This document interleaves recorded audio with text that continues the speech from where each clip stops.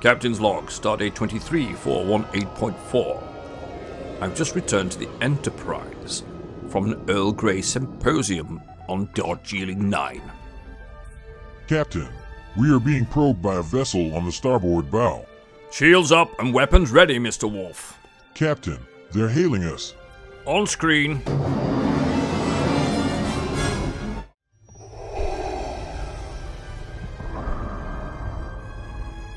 I'm Captain Jean-Luc Picard of the USS Enterprise. I am Lord Darth Helmet, Supreme Commander of the Imperial Forces.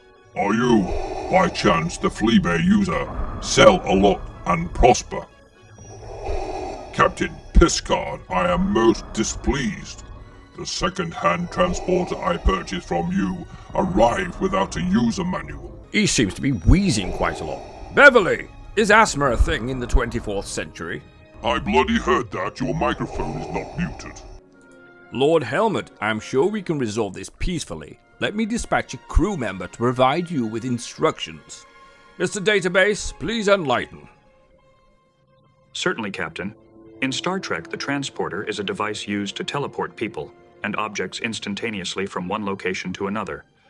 Here's a detailed explanation of how it works, according to the in-universe technology. Number 1. Scanning.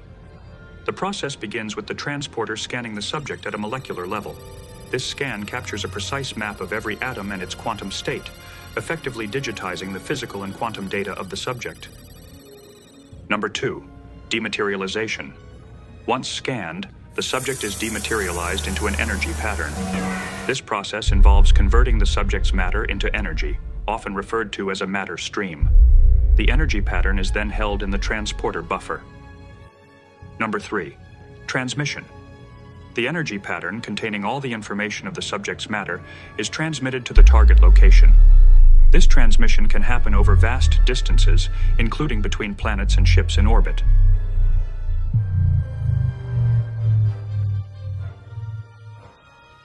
Number 4. Rematerialization. Upon reaching the destination, the energy pattern is converted back into matter.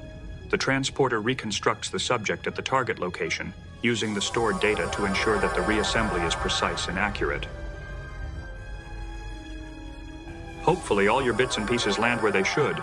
No one wants an ear on their elbow. Key components of the transporter: emitter array. Think of this as the ultimate selfie stick. Taking a scan so detailed, it makes your Instagram filter look like finger painting. The pattern buffer. This is like the transporter's version of a waiting room, where your sparkly self lounges around, sipping on quantum coffee until it's time to reappear. The Heisenberg compensators. This addresses the Heisenberg uncertainty principle, which states that it's impossible to know both the position and velocity of a particle precisely at the same time.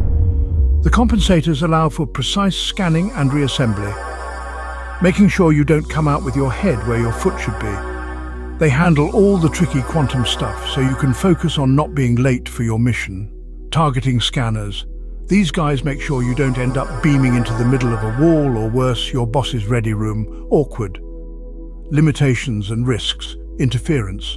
Just like how your Wi-Fi goes out when you really need it, space weather can mess with your beam up, leading to some seriously bad hair days. Range.